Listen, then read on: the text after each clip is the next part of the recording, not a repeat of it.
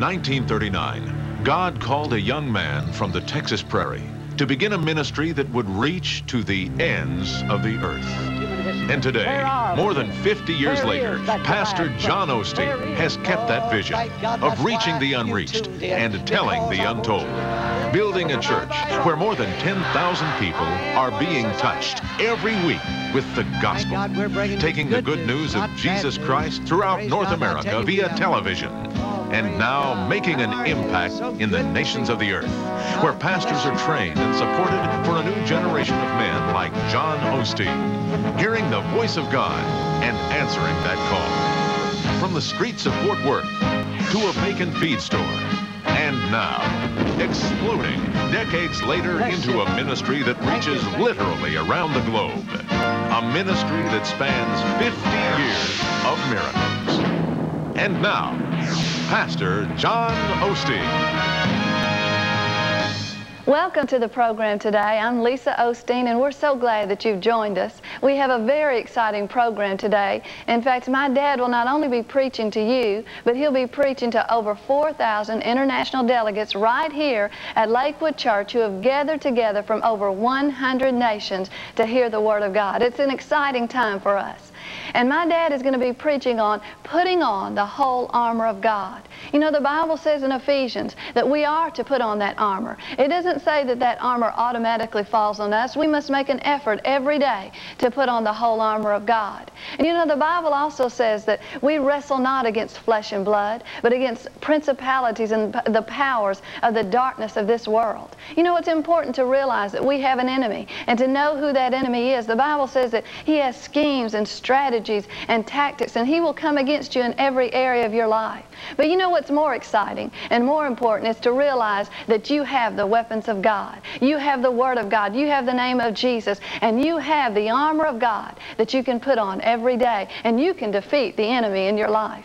And by the way, I want to say to those of you who are viewing on the Family Channel, be watching for our special program that is going to air on May 12th. That's Saturday night, 11 p.m. Eastern Time. It is a special program that focuses on the outreaches of Lakewood Church, what God is doing today all over the world. You'll be inspired, you'll be lifted up and encouraged. So be sure and watch for that program. Now, let's go back live into the service here at Lakewood Church in Houston, Texas. Here's my dad, John Osteen.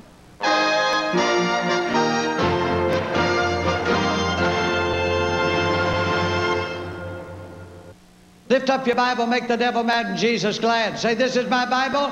I am what it says I am. I have what it says I have. I can do what it says I can do.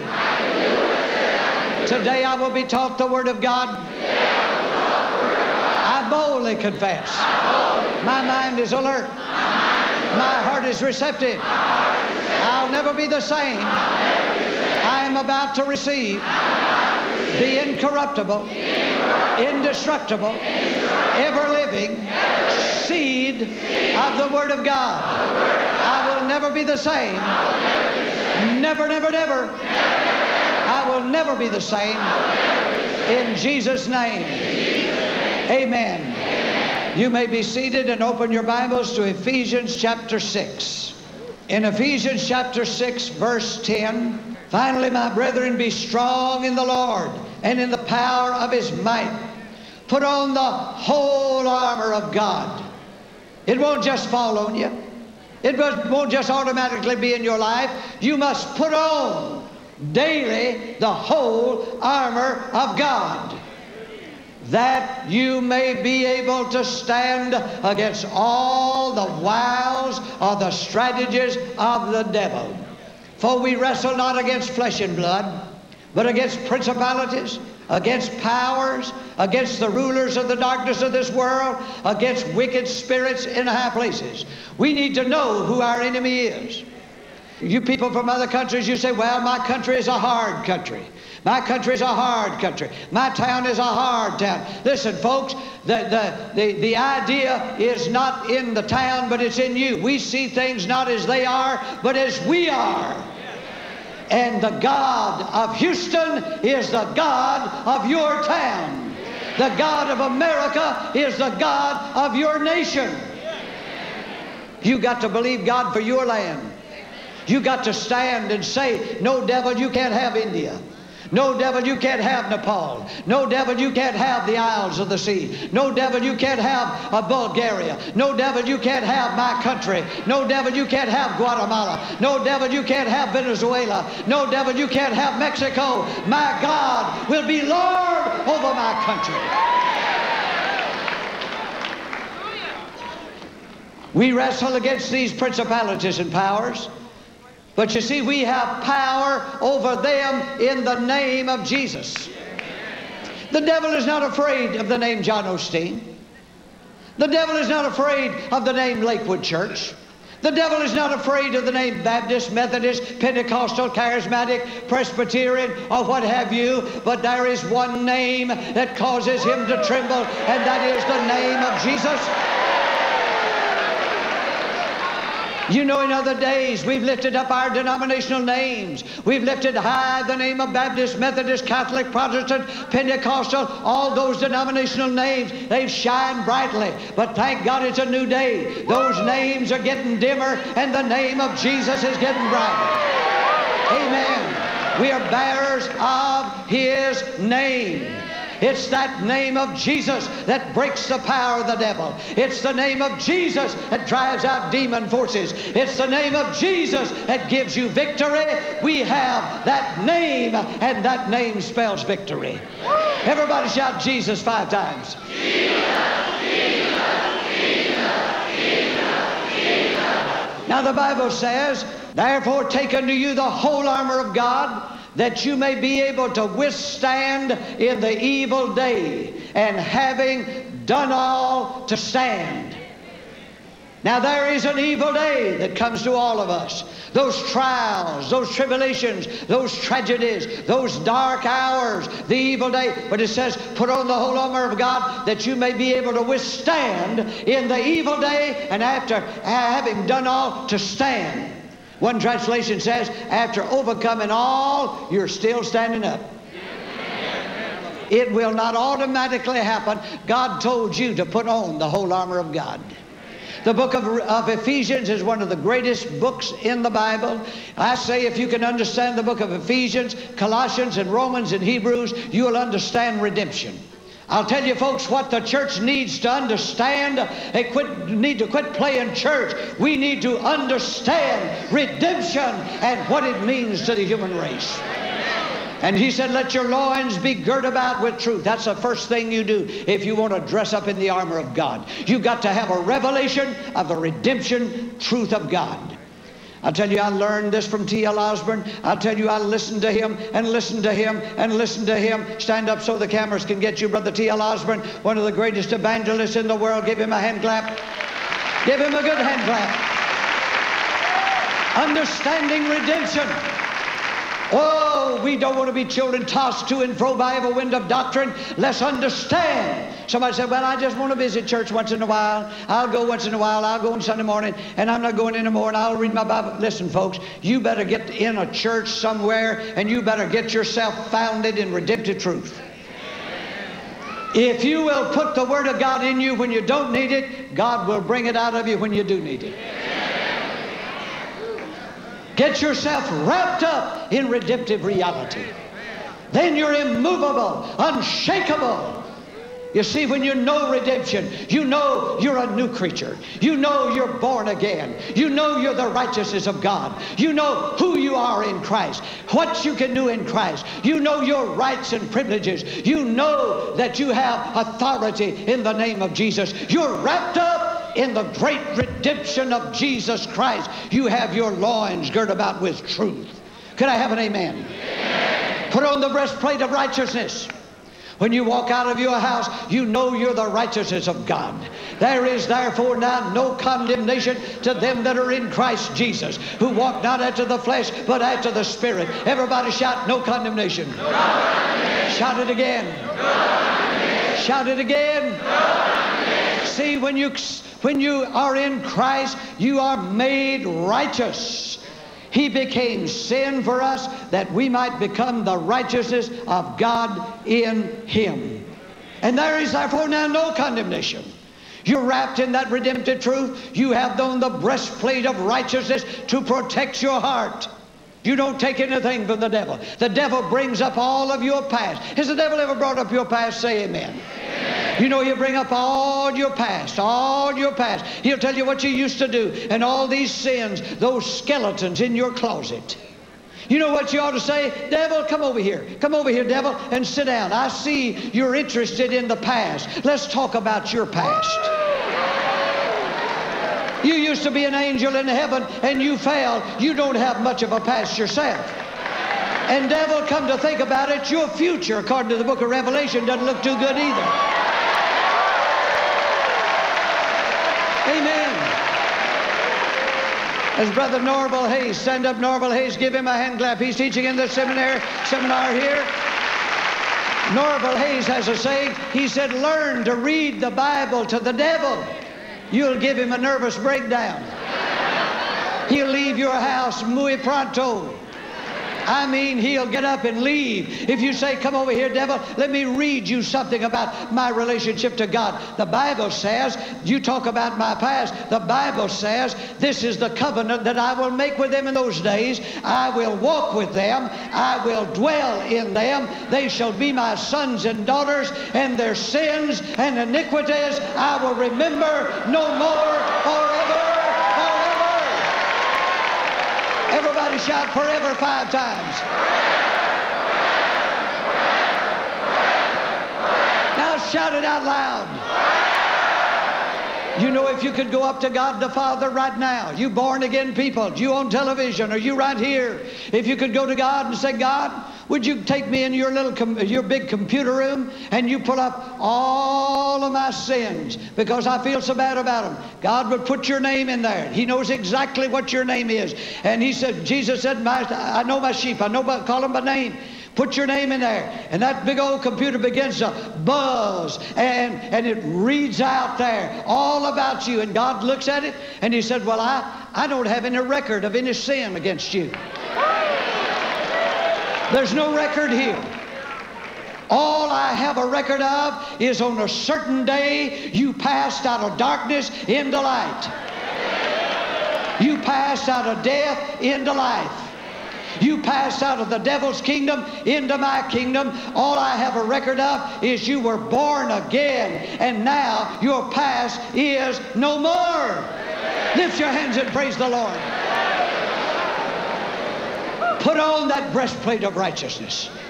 Be fearless. Oh, you said, but Brother Osteen, every once in a while I'll sin. Well, join the crowd. How many of you have never sinned since you got saved? Stand up and I'll cast the devil out of you. Husbands and wives, you know, they argue and do things wrong. But you see, when you sin, you ought to just stop and say, I'm not going to take another step until I say, Father, in the name of Jesus, forgive me. Now, Father, when I take the next step, I am forgiven. If we confess our sins, He is faithful and just to forgive us our sins and to cleanse us from what? How much? How much? All unrighteousness. The Bible says, let your loins be girded about with truth. Put on the breastplate of righteousness. And let your feet be shod with the preparation of the gospel of peace.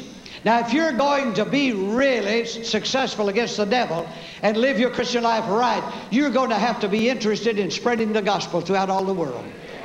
Let your feet be shod, ready to fly, to go into all the world. You say, what made Lakewood Church grow like this? Because our feet are shod with the preparation of the gospel of peace. We're not trying to find a place of security. We're trying to reach the unreached and tell the untold. And I believe Eastern Europe is going to be shaken by the power of God. I believe Russia is going to be shaken by the power of God. I believe Asia is going to be shaken by the power of God. I believe Mexico, Central America, South America, they're going to be shaken by the power of God. This world is going to be shaken by the power of God. Let your feet be shod with the preparation of the gospel of peace. And above all, take the shield of faith, wherewith you shall be able to quench all the fiery darts of the devil. when he throws those fiery thoughts. You're going to die with cancer. You're going to have a heart attack. You're going to have a stroke. You'll never get well. You'll be poor all your life. You'll never amount to anything. You'll never succeed. Those fiery darts, you lift up that shield of faith and they'll be quenched, because God says you're more than a conqueror through him that loves you. Could I have an amen? The shield of faith wherewith you shall be able to quench all the fiery darts of the wicked, and take the helmet of salvation. That helmet of salvation is to go over your mind. The carnal mind is enmity against God. God wants your mind covered. That David said, you have covered my head in the day of battle. Listen, preachers. Listen, people from all these nations, over 100 nations here. Listen, Lakewood Church. Listen, the battlefield where the devil rages is in your mind. He'll put a thought, and if you accept that thought, he can dominate you. Be careful what you think. I have a series of messages on thinking the thoughts of God. Don't take your natural thought, take God's thought. Put that shield of faith down over your head. Go into battle. Don't listen to your crazy mind. Listen to the Word of God. Let your spirit be filled with the Word of God, and go out there and do battle and win the victory in the name of the Lord Jesus Christ. One thought can hold you paralyzed for years. One thought can stop your march to evangelize your nation. One thought can keep you in ill health all of your days. One thought that is irreconcilable with the Word of God can damage your faith. Cast out those thoughts. The Bible says the weapons of our warfare are not carnal, but they are mighty through God to the pulling down of strongholds. Strongholds. The devil has a stronghold on some of you, to the pulling down of strongholds, the casting down of imaginations, and bringing every thought into the captivity of Christ. You see, it's the realm of imaginations. It's the realm of thought the devil works in. Put the Word of God down over your head. Let your mind be renewed in the Word of God, and go into battle, and you'll win. Not have a battle, but you'll win the war. Could I have an amen? The helmet, take the helmet of salvation and the sword of the Spirit, which is the what? Word of God. Did you know there are two words for Word of God in the Bible? One is logos, the other is rhema.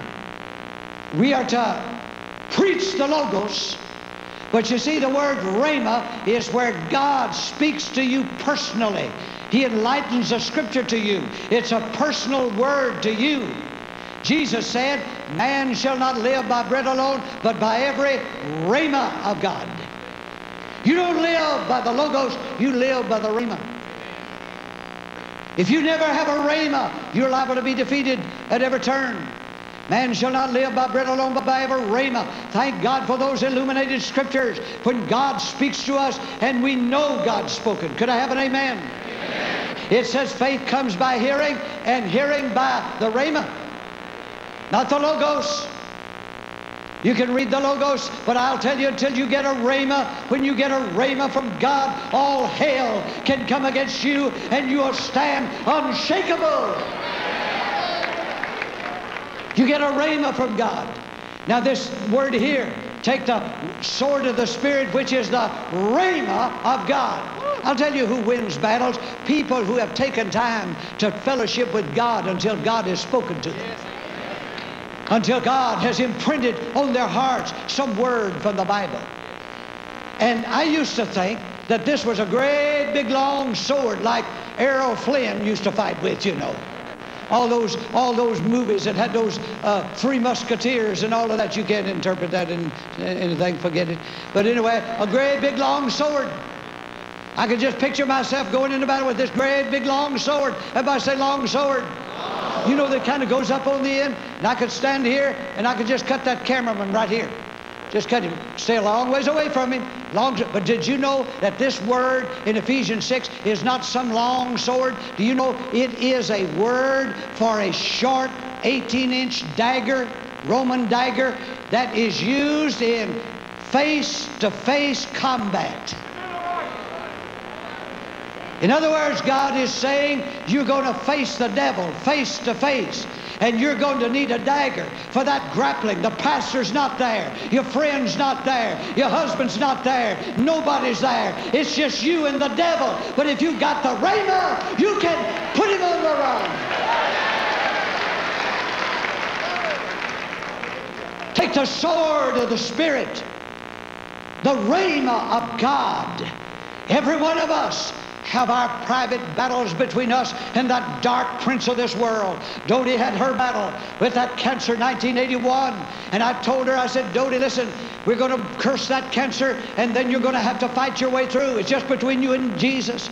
And she had those rhemas in her heart, day by day, night by night. When they said she could only live a few weeks, she took the rhema. She took the rhema and fought that devil off. No devil, I'll live and not die. No devil, I'll live and not die. No, I choose life. I choose life. I'll live and not die. And she stuck that sword into him until he was defeated. It's 1990 and she doesn't have a sign of cancer in her body. Stand up, Dodie. Give the Lord a hand clap. Hallelujah. Amen. Take that sword of the Spirit. Now you're going to find redemptive truth taught to you in this convention. And folks on television, you're going to be hearing about redemptive truth. That's what Lakewood Church is all about. We want to inform and bless and strengthen the body of Christ in every denomination. When you come over here, we don't try to get you to join. You just sit here. Let us teach you. Go back to your church and be a stronger member there. Could I have an amen? Amen. But you must find redemptive truth.